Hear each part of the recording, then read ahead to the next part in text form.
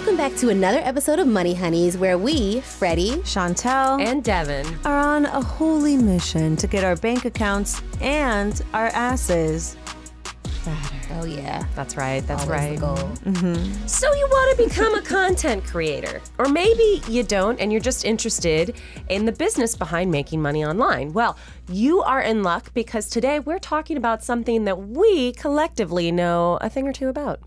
Mm-hmm. Internet content. Specifically, making money from content. Because that's how we met. You guys, we're sisters in content. Oh my God. Wow. Do I hate it? So cute. So cute. No, you love it. Instead of sisters in Christ, sisters in content. We love it.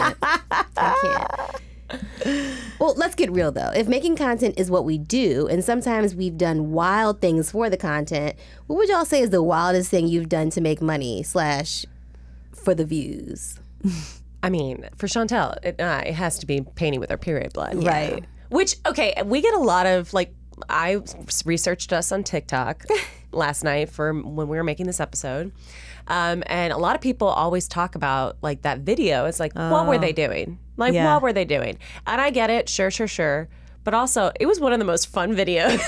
It was. And you know what was wild at the time? It's it didn't feel like that extreme. No. You know? I think it's because we brought in an actual artist who did that. Who had done it. As a political statement. Yeah, she was just like, here's how I collected my blood. And we were like, okay, God, thank you so much for this tip. And we flew her down. Yeah. I loved that episode. Right. So, yeah, okay, I mean, it was it feels like it was doing something quote unquote extreme, but in order to help destigmatize menstruation and menstruation blood. Mm-hmm. And I don't know, maybe I am a type of person that gets squeamish with blood, but it's menstruation blood feels very different because I'm we all see and touch that shit every week month. out of every month. Yeah. Yep. Right now. Mine started at 6 a.m. Oh my God. I know. I'm so sorry. Poor Thank you. How about you, Fred? What do you think? You know, I was trying to think of this.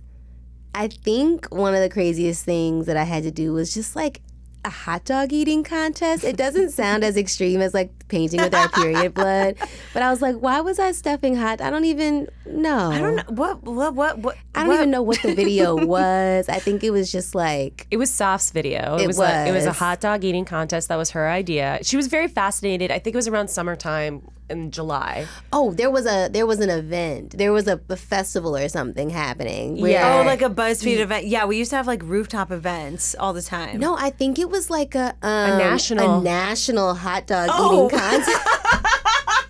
I'm BuzzFeed was doing a cupcake party. Wait, I need to look this up right now. Yeah. I don't know what was the frame of this video. What was? Well, the actual competition, it happens every year on July, 4th of July, and people actually compete and stick hot dogs in water so it goes. Yeah.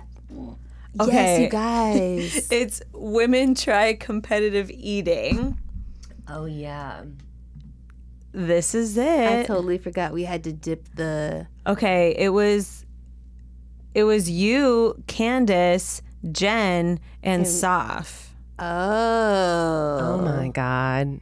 That's so funny. Yeah, we had to dip the hot dogs in water to make the bread easier to digest. Oh God, but that just sounds I remember unappetizing. I was a fellow then, so I really wasn't officially a part of Ladylike yet. But I remember being in the background, holding the camera, being like, "Oh my God, no, don't do it."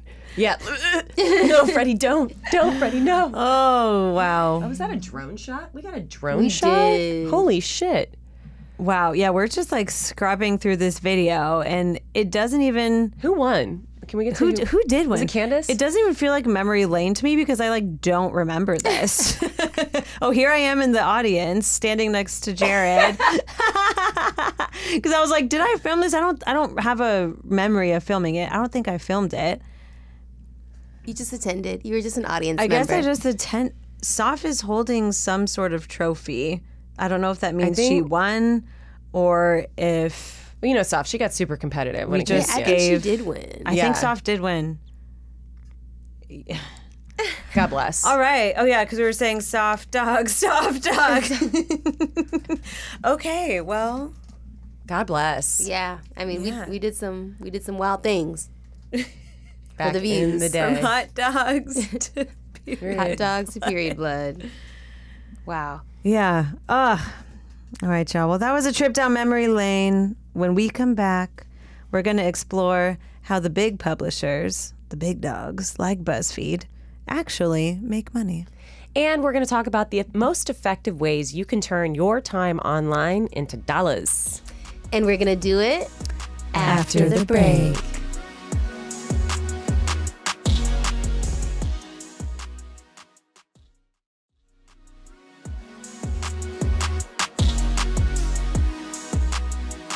And we're back.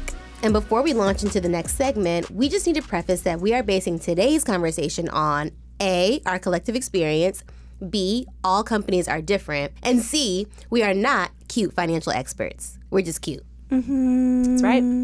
That's the facts. Lades. We know, and by the way, when we say publishers, we're talking about our Voxes. We're talking about BuzzFeed. We're talking about the big players who collectively aggregate a lot of social content under one umbrella and get a lot of views or traffic that way. So we know from our experience that publishers, aka big players in the internet space, have a lot of streams of revenue. But can y'all guess the 5 ways these places make money? I know a lot of places, their main stream comes from like doing branded content. So like Target will be like, hey, basically kind of like a new model for making commercials. Right. And so then that's when it's like, Ladylike uses the Google phone, you know, whatever. That's a very bad version of it, but big level SpawnCon essentially. Yeah. That was one of mine. AdSense or ads. Sure. Yep. I would say, yep. Display ads. Yeah. I know BuzzFeed makes money from affiliate links. So like all the Huge. Amazon lists that I am always on. I never buy anything, but I don't know. I just always like looking. I know. I always go to. That's where they get me. Sometimes we'll go to BuzzFeed.com/trending, and I'll be like, okay, this is what's trending right now. And then I always click on those like 50 things on Amazon that you didn't know about. Yeah. Yes, or it's like, if you hate cleaning, you'll love these products. I'm like, I do hate cleaning. Let me see if I love these products. Fucking got you. It got me. So we have, you guys said SpawnCon, you said display ads, and you said affiliate links. We've got 2 more. I'll just tell you guys. Yeah. So at this point, let me just say. So we have display ads, subscriptions, SpawnCon, events, and affiliate linking. Right. So You don't need, but like, what events? don't you remember how at a certain point at BuzzFeed in our time at Ladylike, you know, our manager would come to us and be like, let's do an event. Let's put on an event. I think that we should be doing these things. Remember? Yeah. I think BuzzFeed, I think they don't really do them, but they should have been doing them. yeah, so I feel like we have, in our collective experience, have touched all of these revenue streams. But if you think about it, if we like back out from our personal experience, having 5 different revenue streams is not bad advice. You know what I mean? And it's kind of what sets digital advertisers and digital publishers apart from regular publishers, right? Like if you think about a newspaper, we had that the only way they make money is through either subscriptions or display ads. There are 3 other ways that online publishers can create more revenue, which I think is important to note. Yeah, because like a newspaper can sell their like merch and stuff, but it's like how many people are buying like an LA Times shirt? Hoodie. I would if it was cute, Yeah. you know? Yeah, it's probably not a huge side for them. Maybe it is, you know, I don't know. I don't know. We should call up Daddy LA Times. So you see this chart I have here for y'all? Yes. Do you see the little LOL? Or it's actually a win sticker at the bottom that I Yes. So this, I last night did a deep dive with a little glass of wine into the 2021 BuzzFeed annual financial report. And so I found this. Last year in revenue, BuzzFeed experienced incredible growth. They made $62 million in advertising, $130 million in content, and $206 million in commerce. Oh no, Fred, I see you taking a deep breath. Which is overall yields 24% growth year to year from 2020 to 2021. I mean, good for them. I mean, I'm glad that like they're growing. That's great. I would like to grow. Yeah, I would love for them to continue growing so that my stocks can be worth something. I mean, I found this financial report quite enlightening because as a content creator myself, who is constantly whoring herself out for web engagement, this doc is essentially BuzzFeed's letter to investors saying like, oh, we're doing great, we're so profitable, but also if you want to give us more money, that'd be cute too. So I learned so many things. Like, as of 2021, digital advertising represents $179 billion of the market. Cut me off a piece of that. Video and social, aka what we do, is growing at a compound rate of 31% between 2017 and 2021. So that's life affirming. Our skill set of what we do is in demand, whether these publishers may tell us otherwise. In 2021, BuzzFeed drove $600 million Christian dollars in attributable transactions to their advertisers in affiliate links alone. That's what we're talking about, those Amazon listicles. Amazon listicles. And then I also, the wool was pulled from my eyes when I was reading this. You know, like Wirecutter? That's just an aggregator of affiliate links. So we think of these sites like Wirecutter, like BuzzFeed as thought leaders of what the best products are. But they're not necessarily what's the best products. It's just what affiliate links they have on hand. True. So that being said, Wirecutter does give really good recommendations. You're like, don't you come for Wirecutter? That's my boyfriend. We're in a very committed relationship. Yeah, no, it's interesting because it's I'm curious because even the higher the traffic, the more money that they get. And so it's from Wirecutter, it's how much money are they getting from the top click? I remember when we were at BuzzFeed, we did an affiliate link deal, which was another thing. We never really learned about the affiliate links deals that were attached to our videos, which is something to note. We never knew. But we had an affiliate link deal with Tarte, I think around 2019, that our videos alone drove $2 million worth of sales for Tarte. I did not know that. Yeah. How did you know that? Who told? What? Oh. Our old manager, one of our old managers who I was close with. I had no idea. Told us that, yeah. Damn. Wow. Yep. Just from our videos alone on As Is. Because our videos would get million views minimum. If it was under 1 million, we'd be like, it didn't perform that well. Even if it was 500,000. Can you imagine? On YouTube, not counting any other views. Right. And something I think we should note about BuzzFeed, because I think sometimes people think, oh, you were independent or you were content creators for BuzzFeed. You guys must have raked in social media deals, which we didn't because BuzzFeed as a whole would package us with a lot of other products. So you could never just buy a ladylike video. It would be you have to buy 7 or 8 different videos across BuzzFeed channels. We were never really... It was very hard to just purchase our time and our content individually. They should have been able to do that. I feel like they missed out on a lot of opportunities. Right. Yeah. Can you read that paragraph? That I've Shanti's gonna read us a little paragraph, you guys. Okay, and this is from the current report. At the same time, reputation, ethics, and quality matter now more than ever.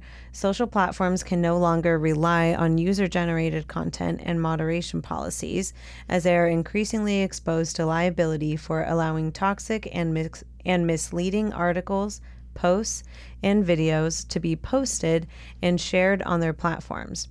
These platforms need high-quality, brand-safe content, which Buzzfeed is uniquely able to provide at scale. Social platforms are important partners for us, as we are the streaming services for which we help drive subscriptions, reduce churn, and market new shows. Thoughts? Feelings? And for those who don't know, user-generated content is just like what you see on TikTok. It's users generating their own content, aka making videos and publishing it. So what this is saying is like BuzzFeed pretty much our gatekeepers. Our gatekeepers to that. I see this in relation to like the kind of like fake news and shit like that, where people are just posting stuff that is like blatantly false. Yeah. Because social platforms like Facebook and stuff like don't moderate it. They really don't. Yeah. So, I mean, I guess it does make sense. There is more of like a chain of command and like checks and balances that BuzzFeed offers and other digital publications offer, you know, because we do like working at BuzzFeed. What would happen when we would make a video, right? We would shoot the video, edit the video, send it out for notes. There were a chain of command of all of these different groups who had to kind of check our facts and make sure, check technical stuff, but also check like our facts and what we're saying and making sure that it like makes sense. The research team, like there was a lot of checks and balances. The legal team. Yeah, the legal team that like we had to go through before a video would go up, which is not the same for individual creators. Right. And so to me, this is sounding like their argument for why they are still competitive in the digital marketing space. So tell me, Lades, do you ever feel like a plastic bag? Do you ever feel like an internet dinosaur? Oh, yeah. I feel like I'm not like on the internet anymore. Absolutely. Yeah. I really do. I mean, I feel like things are constantly changing.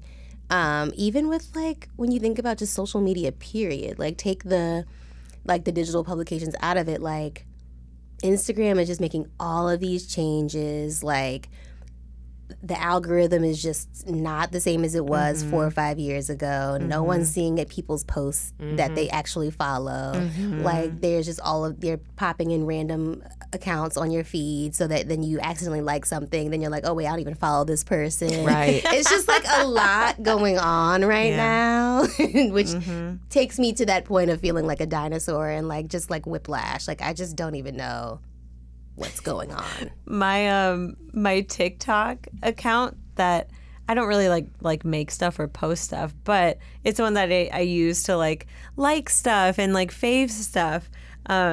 It's Chantel Houston 1 because at some point I made at Chantel Houston and I couldn't figure out how to log back into it. I thought I was logging back into it and I was just making another account. And Chantel Houston cannot be accessed. Oh my God. But Chantel Houston 1. Follow her. She doesn't post. I'm all up on it. Number one in our hearts. Chantel Houston 1. Hearts. Yeah. So I'm like, damn, I feel old. Well, I don't care about feeling old. Yeah, me neither. I'm like, it's whatever. Everything is changing so much. Like there was an article that came out a couple weeks ago that was saying like Google's impressions are down because everyone is using TikTok and Instagram as search engines now. Which like Google's been the number one player for search engines. You mean Google.com? Yes. I thought you meant Google as a company, even like YouTube. Nah, Google. Yeah, Google.com. But like I think about when I go to get my hair or nails done, I look up pictures on Pinterest or Instagram. I don't go to Google for that. Because it's not, right. It's not, there's no aesthetic. Yeah. I didn't even realize Google is no longer cool. Yeah. I don't know. I mean, even when it comes to like recipes and stuff, people are on TikTok. for sure. For sure. I did not know that. Yeah. I need to get out. I've been looking for some new recipes. Oh, yeah. I've been using google.com like a noob. Type it into TikTok. Yeah. Wow, Chantel Houston 1 is going to be all over her new little recipes. Cannot wait. I mean, but the fact of the matter is, we are 2017 internet famous. God bless. That was 5 years ago. Yeah. Thank God. You know what I mean? Like, I feel like so much like older. Honestly, yeah, I'd rather be internet famous in 2017 than in 2022. Yeah. Ooh, tell me more. I don't know. I'm feeling like, I mean, it's always been the wild, wild west on the internet, but I just feel like even now it's just getting, I'm overwhelmed by it. I'm overwhelmed by social media. I'm overwhelmed by, you know, the idea of just, you know, people getting canceled left and right. Like it's just a lot. It's just a lot for me. That's so true. Even how it's like, okay, because it used to just kind of be like Instagram was like the big player, and then it was like, okay, if you have a presence on Twitter, like that's a plus, Right. Not a requirement, anything. Whereas now it's like, okay, but do you have a TikTok? Or it's like, you have a YouTube, okay, but do you have an Instagram? You have an Instagram, okay, but do you have a TikTok? Yeah. You have like, you know, there's like so much where it's like if you post something, it has to go 80 different places. I'm tired. Yeah, that's the thing. There's just so many more platforms now Yeah. and big players in the space where it's like, you know, and they all have different nuanced style of posting. You know what I mean? Like, They're it's so just, different. you can't really like, you can to an extent, but you can't really copy and paste across all social media. No. Like, you just can't. It won't work the same. No, I don't have the time. And we are tired. We're tired. We have shows to watch. Yeah. Yeah, very We have important. recipes to find. Yeah, very. We have cats to pet. We have Yeah. cats to pet. Very we important. have naps to take. Yeah. I know. You know? We have weddings to plan. We have you know? weddings to plan. my Stuff to do. We shouldn't feel bad, and I don't think we are, about being internet dinosaurs, because the internet is constantly reinventing itself. And there is a school of thought that believes that the biggest social media stars, aka the highest earners on a platform, are the first ones to that platform. You think about Brittany Broski. You think about The D'Amelio the people. D'Amelios on TikTok. Yeah. You think about, let's even switch to YouTube. Like, think about like who was big, like Joey Graceffa back in the day, Yeah. or like Grace Mamrie. and, Grace Mamrie, Tyler Tyler. Oakley. Yeah. yeah. I was like, Tyler the creator, but that's not his name. Tyler, Tyler the YouTube creator. goodbye. We're gonna get sued by the Tyler the Creator. He's the only. I would be honored. I would be honored if right. he's listening. If you're listening, Hey, Tyler. try it. Please try. I would welcome it. So to quote BuzzFeed's financial report above, Jonah is arguing that they're still competitive in the space because A, you can't trust UGC content. B, BuzzFeed has quote unquote figured out how to make strong viral content at scale. And C, they have a strong relationship with the platforms. How do you feel about that argument of their strategy? To an extent, I do think it's correct, because not being able to trust UGC, where it's like even Facebook, like because of all the shit that was being posted on Facebook, like I hate Facebook now. Oh, yeah. You know, versus like Also, but Facebook, if you want to sponsor. Just kidding. but like, okay, I mean, I won't say I hate Facebook, but like where like all the stuff that was being posted on Facebook really put a lot of like distrust and made people very disgruntled about the platform as a whole. And I think also kind of just like downgraded the quality of the platform. And so it's like in one respect, it's like, is that going to be eventually what happens with like most UGC places? I don't know. Like they kind of need to have a better like moderation in place. And now Instagram, I mean, obviously owned by Facebook, but has a lot more moderation than somewhere like Facebook, which probably has done it well. or like done it a service, even though they like sometimes moderate very odd stuff that like doesn't need to be moderated a lot. Right. Yeah, they're like moderating the wrong things. Yeah, it's like they're moderating the wrong things, but it's like there is like more of a moderation tool like in place. Yeah. Needs refinement. Right. Have some notes. But yeah, so it's like in that respect, I'm like, I don't think he's necessarily wrong because it kind of happened with Facebook already. Yeah, sure. Yeah, I agree with the points besides the middle one. I think BuzzFeed has figured out how to make strong viral content at scale. I think they figured out how to make, I think in 2022, they figured out how to make content at scale. I think that there's still a lot of learning and growing to do with the times. Like, just because they're a big publication, a big digital publication that's been around for a long time, doesn't mean that like they still know how to make the same exact type of viral content that they did in 2015. Like, I think that it has been a slump.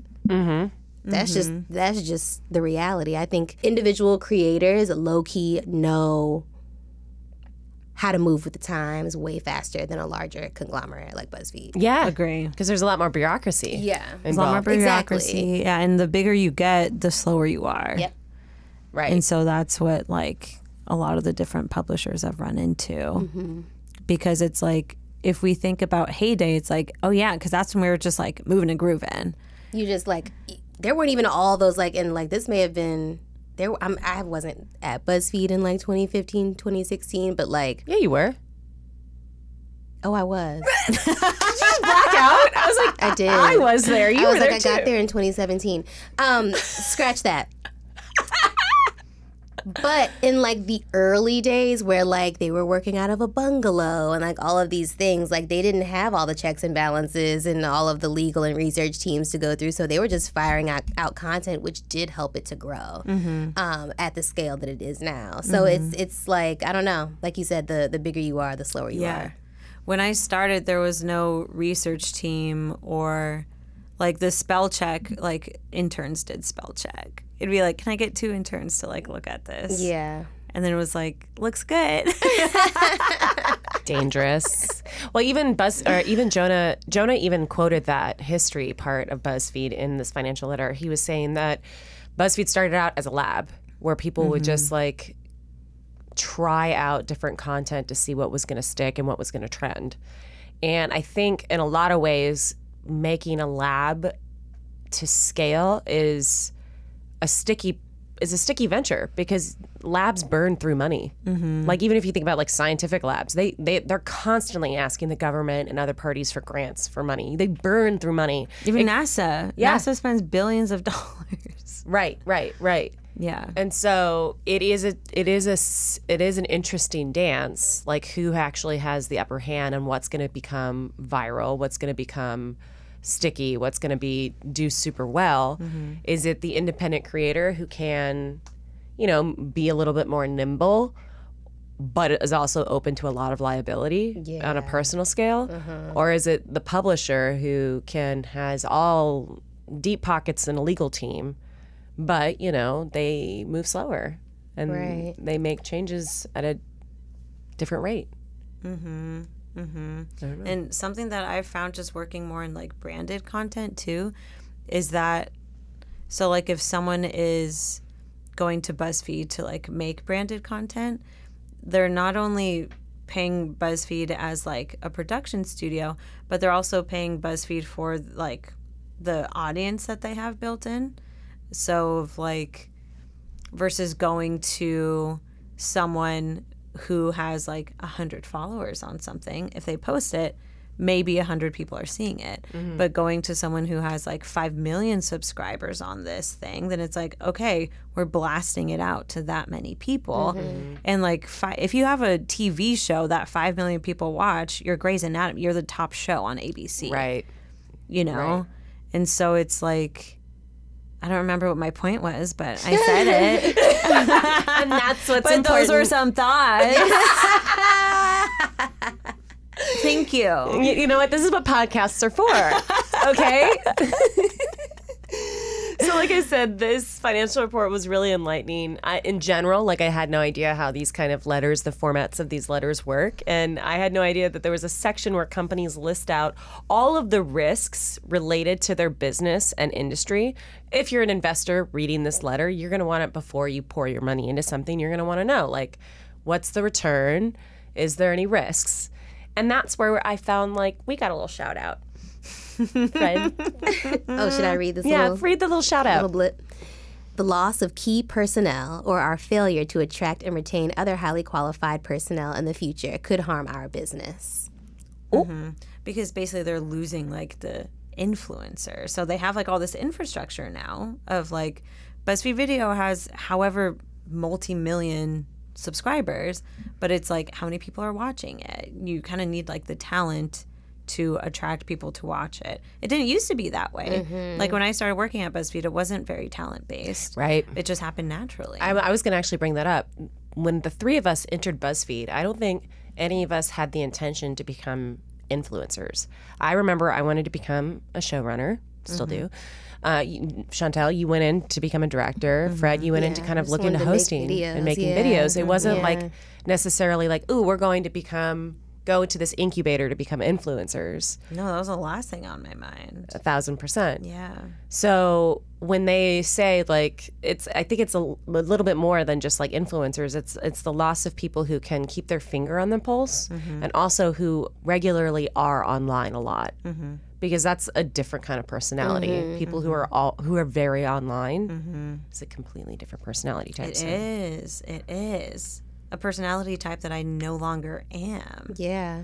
Say more about that. You know, where it's like even being just like online a lot, or like because there's people who like tweet every single thought that they have, and I'm like, that's just like so not me. Or like just saying like, here's how I feel about this. Here's this, where I'm like, that's just not me anymore. Because it's like in a sense that was me / us, like to an extent, you know. I don't think we were ever like every single thought type tweeting. No.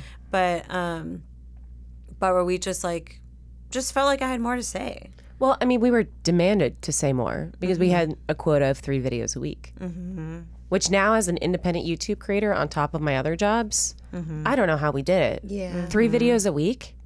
It's insane. Yeah. Yeah. And I also just think too, like,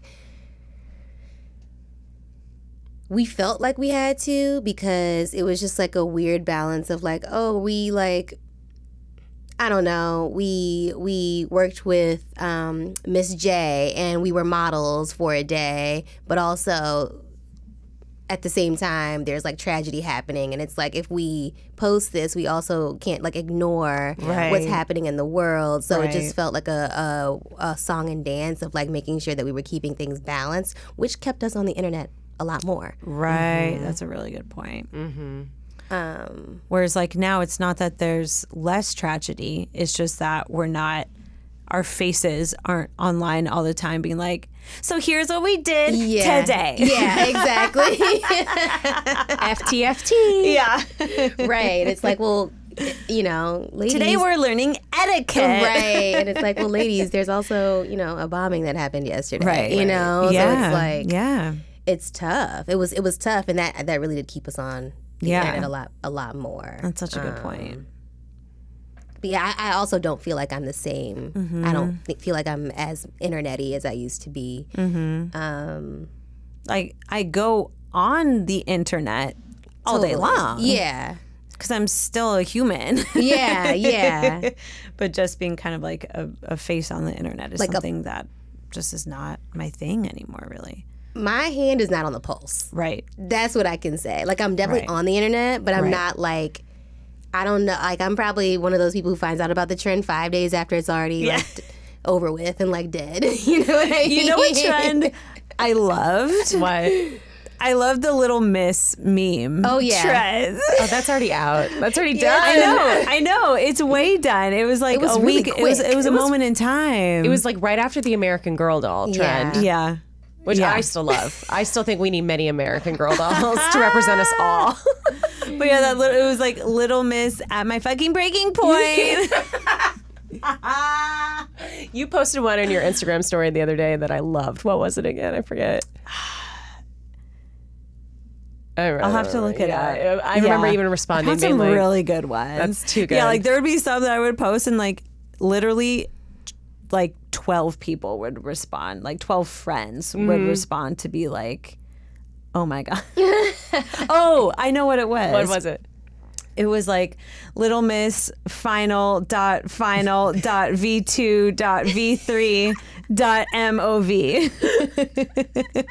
That one hurt. That one actually A hurt. little triggering. Yeah, it was I felt convicted. Yeah. Okay, so I feel like we could roast. We could roast him. Yeah. Whew. Okay, I feel like we could roast BuzzFeed's business structure for years, but we're going to take a step back and analyze how an individual person can make money on the internet using the 5-pronged publisher approach. But we're going to do that after the break.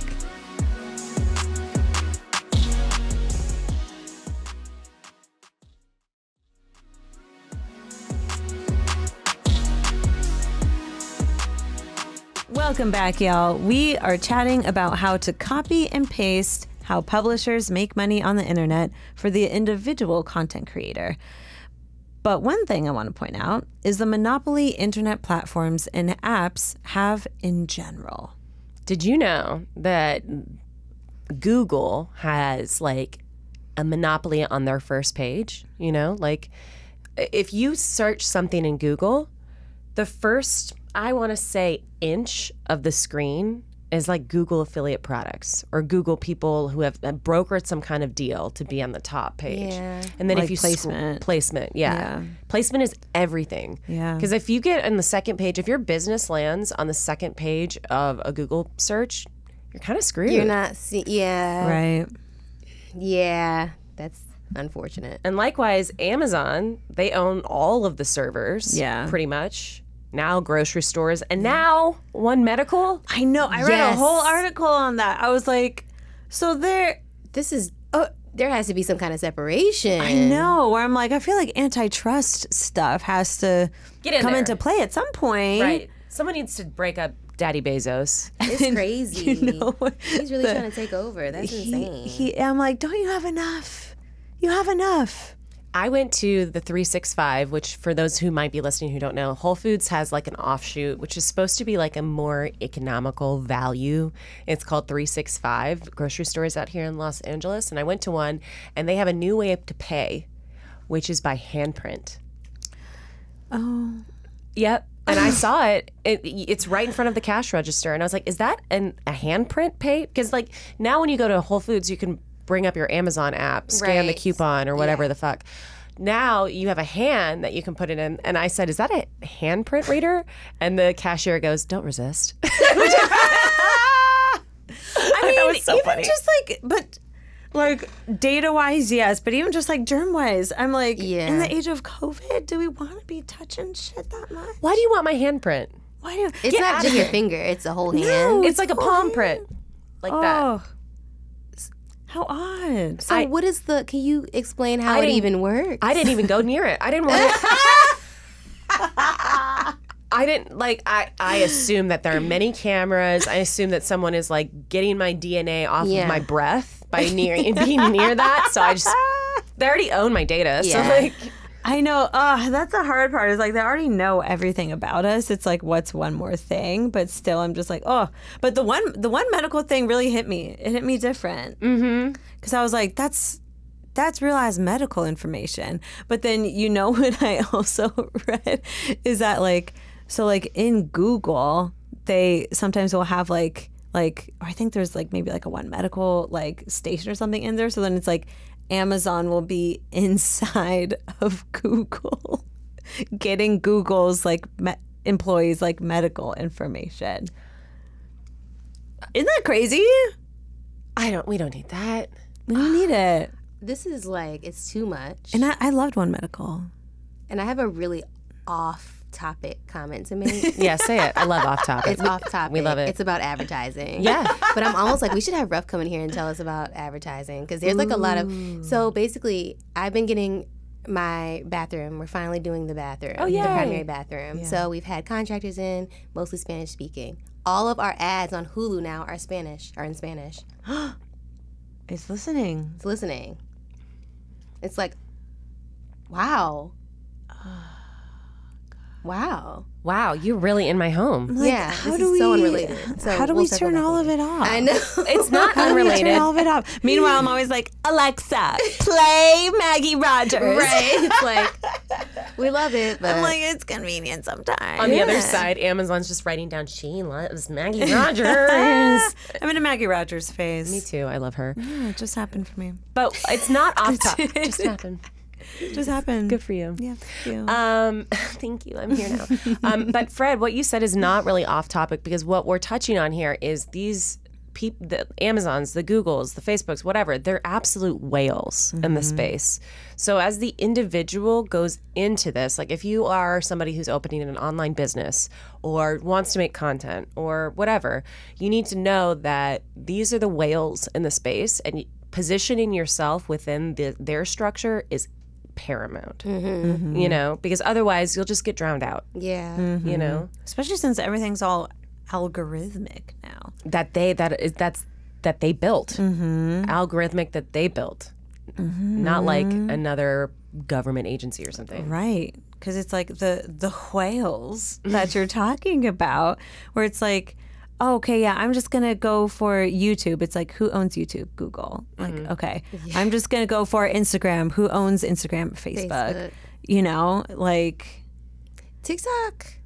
ByteDance, Chinese. Yeah. Right. Yeah. Right. And the amount of data they're pulling, too. People were like, don't go on TikTok. But I was like, it's funny.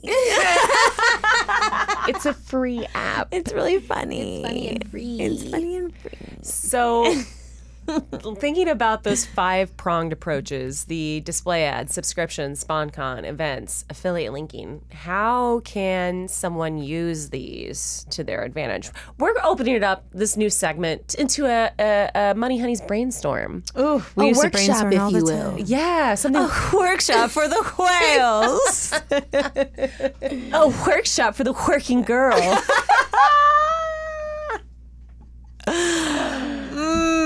I love it. So, display ads. Wow, I died for a second. She's back. I'm back. I touched death for a second. All right. Display ads. Now, I have a thought about this. Obviously, we can't buy a display ad on like a website that's like, come visit Devin. You know what I mean? Right. Peace sign. No, but it's like one of your stock photos. But I did. Back in the Devin day. is bought, actually. Yeah. Devin has been purchased many times over. I've been whoring myself out on the internet for a long time. We should just. What? I just like. Was you back went in somewhere. ladylike for a second where I was like, we should just do stock photography for a week. Did you just? It jumped. Did you just have a stroke? It came out Jumped before. out. It was a reflex. Yeah. Stock Hilarious. photography for a week is actually hilarious. I mean, how much money could we make? I know. I'm like, is this an experiment? I People know. should look into stock photography for Oh, some I only- extra cash. People/me. I made, this was back in 2013. Okay. I made $900 a day for doing stock photography. Oh my God. But that doesn't, there was no residuals. There was Okay. no payback. So it's Okay. kind of an awful day. It's kind of a shitty deal when you think about how many times I've seen my image Yeah. on the internet. You're popular. I am. Yeah. But so display Anyways, ads. so the whales of the world. I think of display ads as like really using your Instagram and your social media to your advantage. I was on TikTok the other day and I got served this video of this guy going, "Hey everyone, I'm Brendan. You might not know me, but you will now because I'm in Los Angeles and I bought this ad to target you." And it was an Whoa. independent creator who bought a geolocated ad on TikTok to let me know who he was. Yeah. I mean, you can even like Instagram is always like, do you want to boost this post? I'm like, no, let it fail. I don't want to boost my post. I don't care anymore. Yeah. But you can. I don't think it's a bad strategy, depending on what you're doing. Yeah. Right. No, it seems smart. This guy wanted to get noticed. I noticed him, and I followed him because I was like, damn, he's really putting himself out there. I want to see what else he does with it. Yeah. I'm curious now. Is there, I mean, I almost feel like a version of an ad is just almost like collaborating with other creators, right? Yeah, 'cause then you're exposing yourself to their audience and then vice versa. It's almost like an ad. Great point. Yeah. Because like you're displaying yourself to their audience, essentially. Yeah, so it's more of like it's like a makeshift ad almost. Yeah. You could almost create your own like character universe, which is kind of what like the TikTok houses are doing and stuff like that, where it's like they all exist on an individual level, but then it's also like, ooh, Freddie and Devin just released a TikTok. Like, I want to go check it out. Yeah. You know? Yeah. Subscription-based content. Now, obviously, like for a while, do you still have your Patreon, Chantel? No? Yeah. Patreon is something like that. Right. I follow a gal who's a pole instructor who releases videos every month on different like pole tricks and routines that you can do. I pay for that. You could also use OnlyFans for other things. Like you don't have to use it for like sex work or anything like that. You could use it for just exclusive content, which people do have to pay for. Right, right. If you want regularly. a platform, you could also just like de-platform it and be like, I host these Zoom sessions every Wednesday at 1 p.m.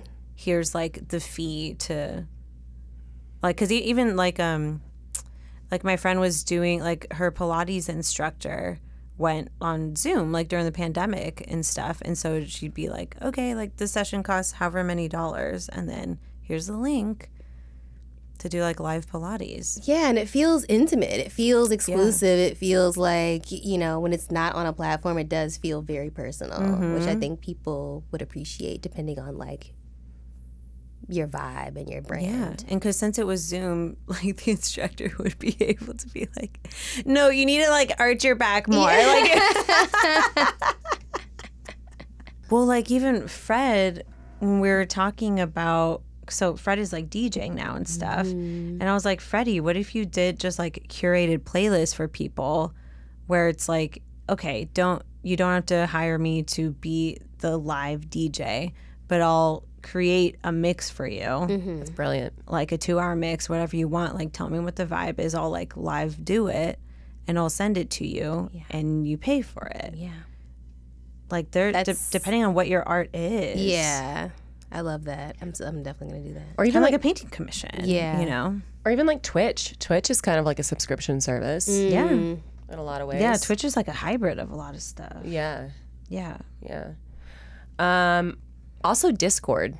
I feel like you can set up a subscription-based model on Discord. Oh, really? I think there's rooms that you can, or private Facebook groups. That's another thing. Oh, sure. You can pay for like access or ideas in a private Facebook group. Yeah, like on a Discord, you can have different channels. And then it's like, if you're at this level, you automatically get bumped into like a different channel that's like different access to you as a creator. Right. Or, like Discord they have like a voice chat feature that's fun. And so you could like do that. Right. So SpawnCon is pretty obvious. Right. Partnering with Spawn, but we've done this before, so I feel like tips about sponsored content and what you can do with sponsored content. There are a lot of third-party websites, like I know Meltwater and like Aspire, that connects like brands with creators. Captivate is another one. Captivate, yeah. But the thing about SpawnCon is I feel adamantly that you really need to have some kind of representation, because a lot of times brands, especially now and it's really shitty, they'll really try to take advantage of you. Yeah, it's interesting. I actually know a few. I mean, I know another influencer who is still doing all of her own deals. It's interesting because she talks a lot about, publicly, a lot about, making sure you are charging your worth, make sure you're not getting, screwed over by these brands. But I actually think that she is really like brokering these deals herself. Maybe we should bring her on. Yeah, definitely. We should probably bring her on. Yeah. Because she's killing it. But yes, I would generally agree that like having some type of representation just to make sure that you're not lowballing yourself with these deals, because they do require a lot of work. They require a lot of mental, creative work. Like, you know, you generally have to like pay for all the production pieces yourself. So renting out a space, hiring a photographer or a videographer, all these things cost money. Getting your hair done, getting your makeup done. Like, you want to make these posts look as high caliber as possible, and it costs. And a lot of times you don't, well, actually all the time you don't get paid For production costs. You don't get any kind of upfront stipend or anything for production costs. So it's definitely something that is doable, but it's layered for sure.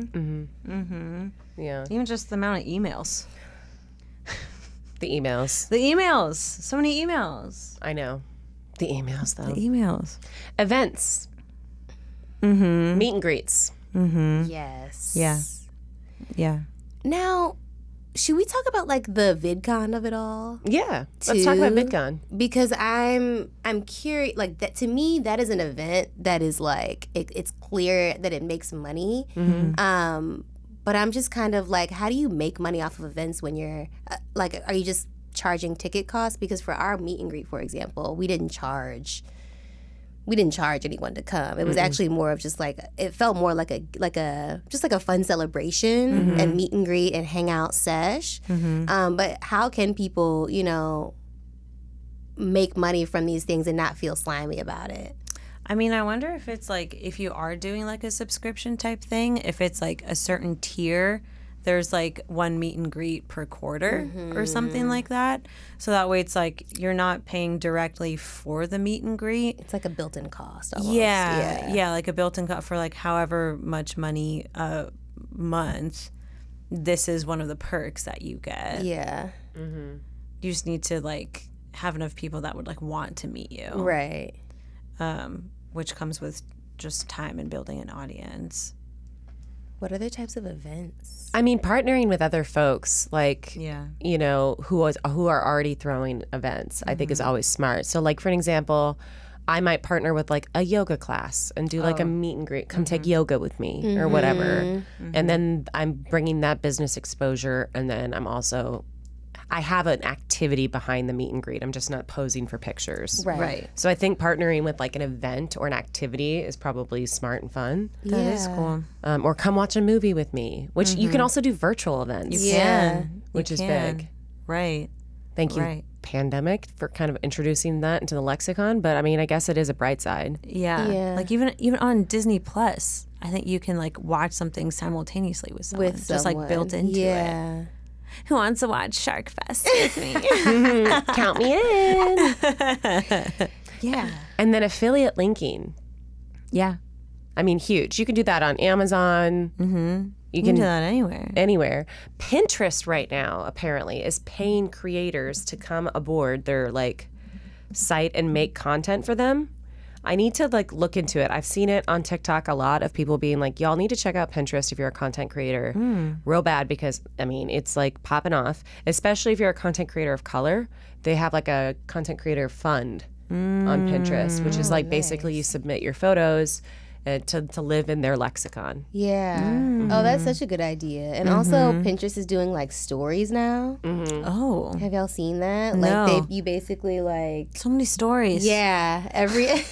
Soon it's gonna be like TikTok story. Oh, actually, I think it already is TikTok a thing, does right? have stories, yeah. Yeah, they have stories. Yep. They're so annoying because I don't like, I don't think stories should exist on the TikTok app itself, because it's like, I don't know, they're annoying. I want to click on the creator and look at their page, but it then immediately takes me to their story. And a lot of times the stories is just like 3 to 4 seconds of content I would already watch on their page. So it feels more of like an obstacle. Whereas like stories on like Snap or Instagram, It's different. yeah, it feels like more intimate shoulder content. Yeah. You know? Yeah. But I don't know. Especially because people don't generally post what they post in stories in their feed. Right. Versus TikTok, if it's kind of the same vibe, then it's not really.